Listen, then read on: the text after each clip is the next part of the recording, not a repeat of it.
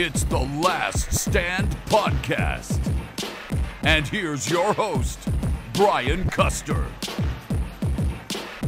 That's right. It is the Last Stand, the unfiltered, straight talk from some of the biggest names in the sport. And we got one today. I'm Brian Custer, and our guest today, two-division world champion, current WBO middleweight champion of the world. He was an Olympian. You may know him as Boo Boo, but he is none other than DEMETRIUS ANDRADE. DEMETRIUS, welcome to the Last Stand. Hey. Thank you, man. Thanks for having me. You know what I'm saying? It's been a little bit, but it's me again. I've been trying to get you, but we finally got you. It's great to have you on, champ. Listen, let's get right to it. April 17th, man, you're going to defend your title against your mandatory, Liam Williams from Wales. It will be your first fight in 14 months. He's been very active. What should we expect when you two get in the ring? You know, I mean, you're going to expect the same thing from me, man. You know, solid game plan, strategy, dominance, landing shots, angles, just an all-around performance. And, I'm going to go and give people what they've been missing, the sweet science. He has, and talking about Williams, he has knocked out or stopped his last 7 opponents. What do you think of Liam as a fighter? I mean, listen, Liam Williams is not somebody that's on my radar, just speaking facts, because at the end of the day, he's not an elite fighter, elite level guy that people tune into. So, I mean, but for him to, I don't know, get whatever knockouts, that's cool. That's fine. It happens. And him to earn his spot to where he is, and Munguia, who really was my number 1 guy, to turn down to fight me, and he's number 2 now, to him to say yes for the opportunity to fight DEMETRIUS, kudos to him. You know what I'm saying? Like, congratulations, man, you made it. It's a damn pleasure when you get there. But when you get there, it's different when you're fighting the guy at the end of the day. Williams is not going to stop this train. I expect him to bring a fight, because this is his opportunity to make something of himself, his name. But at the end of the day, at the end of the day, you get to say, I lost against DEMETRIUS ANDRADE. Now, he said, and I'm quoting Williams here. Yeah. Quote, DEMETRIUS ANDRADE is a weirdo. I'm going to punch lumps into him. What's your response? That's just mad funny. You know what I'm saying? That's pretty funny. That's the funny one. Why? I'm telling you, if I touch him, it's mad funny. That's what they all say. But the funny thing is, it's like, no, when I touch you, when I get to touch it, people fall and get hurt, and people don't want to fight no more. People stop running around the ring. It's a big difference. It's hard to hit me. I can hit you. But yeah, that's a pretty cool quote. Listen, Williams is trained by Dom Ingalls. You were quoted as calling him, quote, the drug king. And do you still believe that? Listen, at the end of the day, when I was going to fight Billy Joe Saunders back when I was supposed to fight him, did he get tested positive for taking steroids? The answer is yes. And who was working with him? Dominic Angle. Did Kell Brook get tested for steroids? Yes. Who was working him? Dominic Angle. I mean, the list goes on. And all of a sudden, he's knocking people out. And so at the end of the day, I'm not, sitting there accusing him, Williams, because, now when I get in the ring with anybody, of course, VADA testing, the gold standard of drug testing, is always on my side. As far as I'll pay for my opponent, I'll pay for myself. And that's just what it is. I'm a clean fighter. I don't take any enhancement drugs to try to, do more damage than I already do to these people, because at the end of the day, they got to go home to their family. This is a dangerous sport. There's no benefits. There's no insurance. There's no 401ks. There's nothing. You either get in there and put it all, and that's it. So yeah, I was going to ask you that. So why fight him if you feel like, hey, look, this guy has had a history of fighters that have tested positive? Why would you fight Williams then? I mean, at the end of the day, as long as they show up clean, listen, I was going to fight Billy Joe Saunders. You know what I'm saying? Show up clean. That's it. At the end of the day, that's all I care about. Just because you took it in the past doesn't mean you're going to benefit it in this fight here. You know, it ain't gonna be. It ain't like a longevity drug. You know what I'm saying? You need to take it in due time, and in the right time, you will get the the benefits of it. But yeah, nah. I mean, listen. You know, I'm not. It's been around for years. I'm just not going to be the one that's going to step into the ring and let somebody have that type of edge and not me. So at the end of the day, we're going to fight clean. That's it. Yeah. You mentioned Billy Joe Saunders, and last year you were quoted as saying, quote, I am willing to move up to 168 to fight Billy Joe Saunders in my next fight. That's what I'm looking to do, end quote. What happened there? Well, smoke and mirrors on Billy Joe's side. He went out there and said, hey, fight Demetrius. He didn't want to wait for Canelo until May. And pretty much they just used my name for leverage to get the deal, to make the deal, meaning, Canelo, we want this much money, or we're going to go fight Demetrius Andrade. And we know you really don't want to fight Demetrius Andrade. And the possibilities of us losing is high fighting Demetrius Andrade. And you said you want to unify the belt. So here's your opportunity. Well, listen, in January of 2020, you signed that 4-fight deal with Matchroom and DAZN. Many thought that you were going to, sign with the PBC. What went into your decision to go with DAZN as opposed to the PBC? I mean, DAZN, I went with DAZN because, it's young, it's fresh, it's the app stream. There was Triple G going, like, that eventually went over there. But when I see HBO die down and, the options was PBC, Top Rank, in DAZN. Where were the middleweights going? Where was the rumors at? And the rumors was DAZN. So me going to PBC, who am I? What the other really big names over there in the middleweight divisions? Who can I actually get in with? And now, yes, now you have the Charlo brothers, you have Caleb Plant, you have David Benavides. All right, cool. They're definitely the elite guys. But over this side, you got the elite money makers. You got Canelo, you got Triple G, you got myself, you got Billy Joe Saunders now. You know what I'm saying? You got a variety of more, elite guys that's going to bring in more money on top of it. So yeah, I went that way. And as far as like fight deals. Now listen, a fighter really only has let's say a finite time to be in their prime, to get these big time fights that you've talked about, to enhance your legacy. Since you've been with DAZN, it seems like though you're not getting the people that everyone wants to see you fight. The Triple G fight, Billy Joe Saunders, obviously Canelo. Do you feel like your prime is being wasted at some point? I mean, listen, I'm active. I'm being active. I was active before Corona came. I was fighting 4 times. You know what I'm saying? I fought 3 times, 4 times within the year and a couple of months, 13, 14 months, four times. I mean, at the end of the day, I can only fight the people that's willing to get in the ring with me, something like Liam Williams. Billy Joe Saunders wasn't willing to get into it with me. You got Charlo, who DAZN or Matchroom, Eddie Hearns offered $7 million to, which he turned down, no negotiation about more money or bringing it over to PBC, because I can go over to PBC if that's what the situation is. And I know Eddie will, sign off on that. So at the end of the day, it's like, do these guys want to get in the ring with me? It takes 2 to tangle. It can't just be me, Of course, of course, you're gonna spend all this money on the fighter. Don't you want to put him in with the bigger guys? And these other guys gotta, say yes too. At the end of the day, it's a risk reward for everybody, and whoever wins will have the demand to fight the bigger and better, or to get the bigger purse, or the more elite guy, or the pound for pound guy, whoever that is.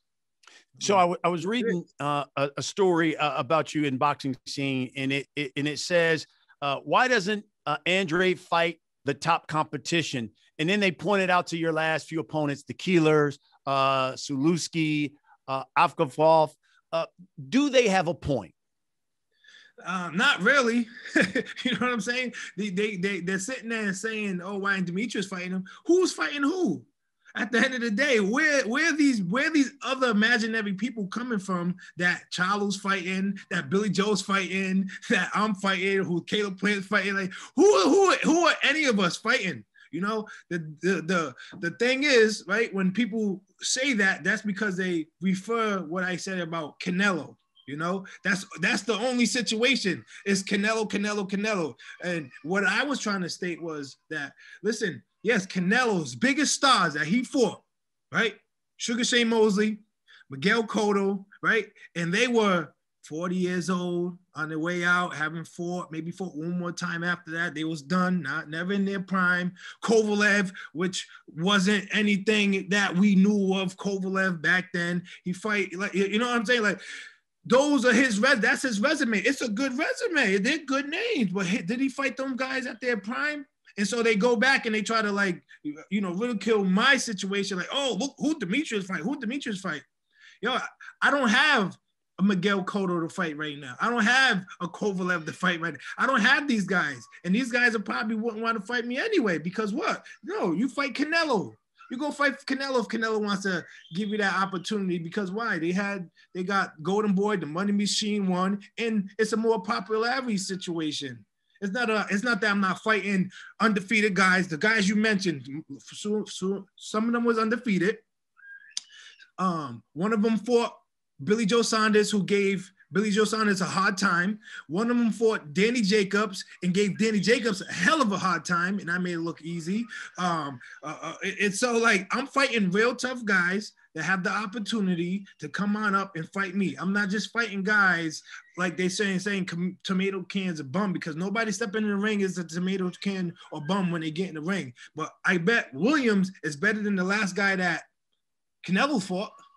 You know what I'm saying? The tougher guy than Canelo fought, you know, but at the end of the day, you know, Rocky failed in, like, at the end of the day, all I was trying to let people be aware is how you pound for pound, you not fighting the best guys today. All right. You fought Triple G at 37 years old. You know what I'm saying? Like, you're not fighting none of these guys at their prime. And that's all I was trying to state to people. So yeah, they go back and be like, who did I fight? I can only fight the people that I'm coming up with. And do you see then, because as I was reading that article, tell Andre Ward he wants to get back in. Well, let's fight. If there's somebody I can have a name under my belt, get freaking somebody. Go. We have that in my generation right now. Canelo was able to secure those bouts because of Golden Boy, and they were signed with them and all the other stuff. We don't have those guys right now. We have no former, like, superstar that's ready to get out the game, like I said, Miguel Cotto, Moses. We don't have that, so we got to fight whoever's coming up. You know what I'm saying? Yeah. That's it. Yeah, because I was reading that quote you said where you talked about the end of the day, Canelo wants to be a unified champion by facing weaker opponents. That's not a real legacy. That's not a real champion. That's not a champion with heart. You still believe that? Yeah, because at the end of the day, look at the situation we're in. Okay, you got franchise champion, right? When David Benavidez had the belt, he lost. He made a mistake on him, right? He didn't make weight. So Canelo went, and now he found the easy route. He's like, oh, yeah. Like, oh, yeah, that guy. Oh, yeah, that's easy. I like that. Whoa. Yeah, no man. And then he goes, I don't want to fight another Mexican country mate ever in my life. Like, bro, you fought Chavez, right? For Chavez, you fight Mexican if you need to, but why not fight David Benavidez, where he shouldn't get that right? He shouldn't get paid if he's a stable mate of a Mexican. Why wouldn't you want to be like, you know what? Let's do the Mexican war. We all like go ahead. We want and pay this man and let him get. And if he beats me, he beats me. If he don't, he don't. Like, so okay, Charlo, Caleb Plant. Like, when are these fights are going to happen? Demetrius Andrade. You know what I'm saying? Like, okay, Billy Joe, but we seen his last fight. He fought Murray and went to 12 rounds, and he looked like shit. I mean, listen, man, the proof is in the pudding. Do you think that even though you're there at DAZN, do you think it's like almost like that? And I don't want to come off as sounding as if they sold you a bill of goods, but whether it's Canelo, whether it's Triple G, whether it's Billy Joe Saunders, you would think they would, or Daniel Jacob, they would give you that fight by now, and they keep moving it away. So for some reason, do you feel like at the end of the day, have you ever sat back and say, I don't really think they're going to give me these fights that that I've been looking for and that people want to see me in? I mean, listen, all I can do is continue to do my job, and that's continue to win. And everybody got to get behind Demetrius Andrade a little more if you want to see these fights happen. You know, I don't have to necessarily have to be anybody on the zone. I can fight people on Showtime, PBC, Top Rank. We can make these fights happen one way or another. Either we're sending the offer, you guys come over here, or we'll go over there if you guys send the offer. I can do that. It's in my contract. I'm not sure to be talking about my contract, but I can go anywhere I please to go. You've had a long. So what you're trying to say is also, is Charlo or anybody else, do they want to fight me? Will they want to fight me? So if they say yes, if they come out and say yes, instead of like, oh, lines only, I'm the man, lines only. Instead of like being on that shit, do you really want to fight? Let's sign the dotted line. Let's make this shit happen. I can go to Showtime, no problem. Or they can come to the zone. So that's what it boils down to at the end of the day. Triple G maybe never happen. Canelo will probably never happen because they don't want to make it happen. They don't want it. And so if I'm on Showtime PBC and Charlo don't want to fight, it's not going to happen. So, you know, yeah, I'm stuck in a situation where I'm going to fight whoever's in front of me, and may the opportunity come when it comes, I can fight one of these elite guys to show people, you know, what skills I have versus another elite guy. You know, you've had this, and you mentioned him, you've had this long-standing feud with both of the Charlos. It goes way back really to you guys' amateur days. I remember we had a fight at the Barclays, and you guys had that kind of, you know, little back and forth verbal exchange then. In your opinion, Demetrius, why haven't you fought one of the Charlos?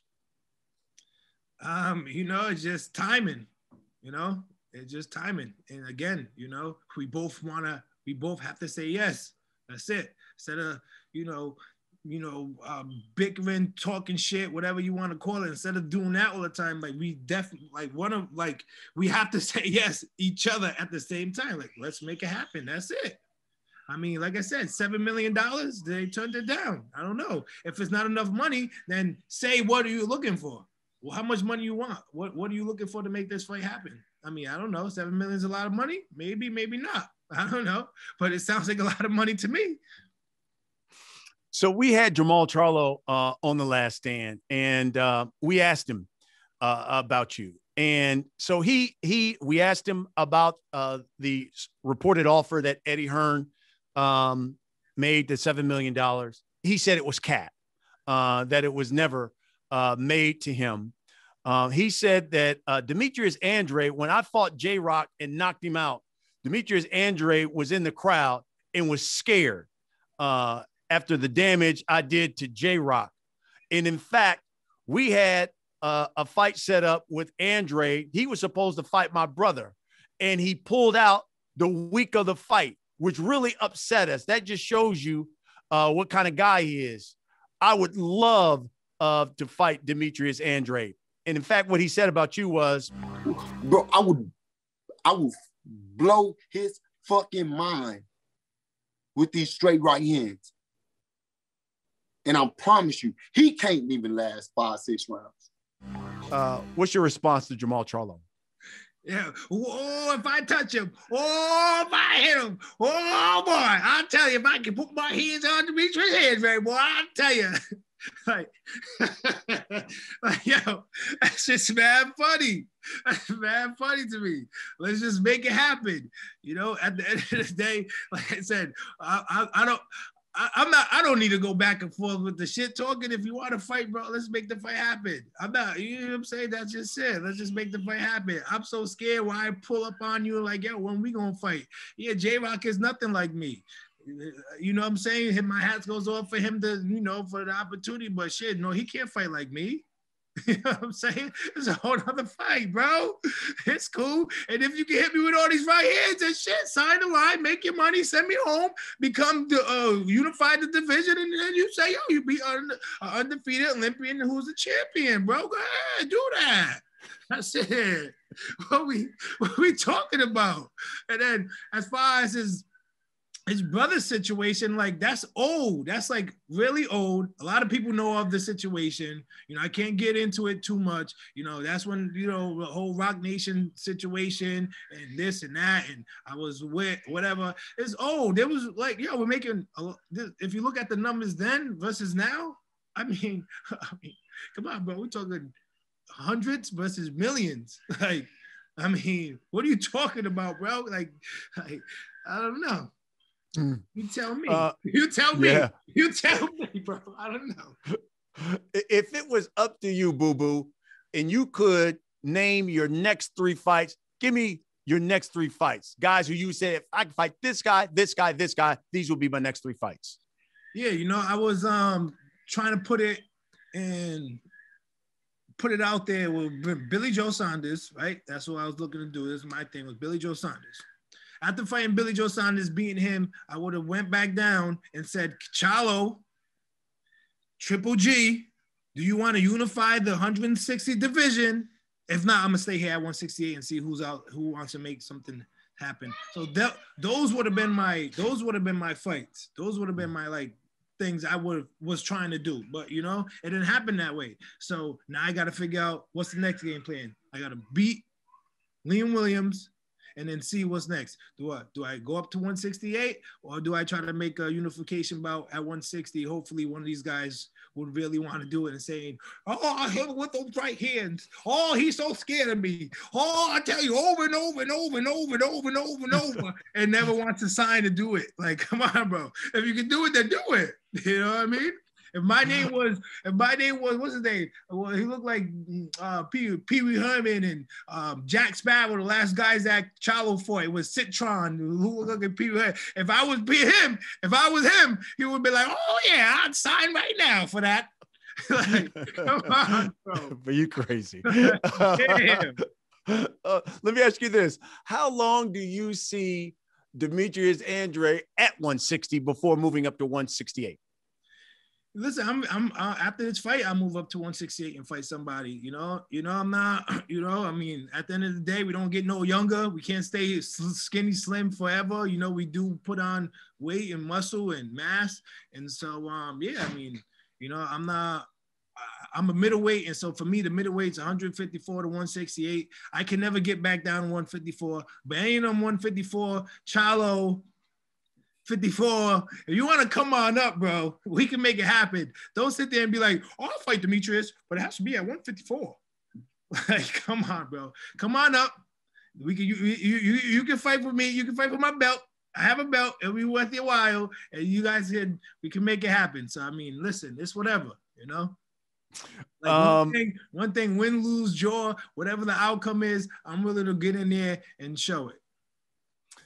Everybody who comes on the program, we allow people who watch to submit questions through social media. We got a number of them for you, Boo Boo. So let's get right to them. First one comes from Twitter. This one from Bassie. He says, do you feel like DAZN Matchroom is paying you a lot of money to keep you away from the other top middleweights on their platform? You know, paying me a lot of money is a good thing. You know, if that's what it takes, then that's what it is. And, you know, at the end of the day, this is prize fighting. Yes, I'm in it for, like, you know, the glory, of course, the legacy, but at the same time, you know, like I said before, there's no 401ks, there's no benefits or nothing, so I have to fight, and when I fight, I get paid, and if I don't fight, I don't get paid. So yes, getting paid a lot of money, and if they're keeping me away from them guys, hey, what can I say? Next one from Twitter. It says, you can move up and become the WBO mandatory to Billy Joe Saunders right now, or even become the WBO mandatory to Canelo if he beats Billy Joe. Why aren't you doing this? Well, I guess they don't really know too much about boxing, but I can just, like, you know, if I'm the WBO champion, I can just go and be like, hey, I want to, you know, go up there to the next weight class or the bottom weight class to fight for the same belt. So I could do that without having to, you know, if people think vacate, I don't have to do that. And if they paid attention, I tried to do that with Billy Joe, and he said no. This one from Dimitri from Twitter. He says, do you have any regrets about your career thus far? Nah, I'm tall, I'm black, I'm handsome. My family's beautiful. We living good, and I'm active, and everything's cool. You know, I mean, at the end of the day, no harm, no foul. I'm undefeated, and I'm a champion. Next one from Twitter says, who would you rather face, Triple G or Canelo? Both of them. But if you had to pick one, of course, I'm gonna have to go with the most popular guy, the one that everybody says is pound for pound is Canelo, of course. Yeah.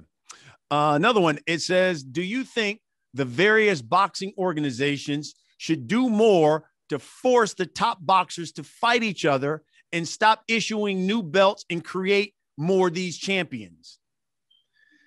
You know, that person might know a little something. Yeah, I mean, it started off with Canelo, the franchise champion, as we all know, you know, so he's being saved. So, you know, the organization is one thing, but at the end of the day, the fighters can make the fight happen with or without belts. So, you know, organization is a representation of being a world champion, and that's it. So, you know, they can try, but they can't make it happen. This one from Twitter as well. It says, who is your favorite soccer team? That's funny.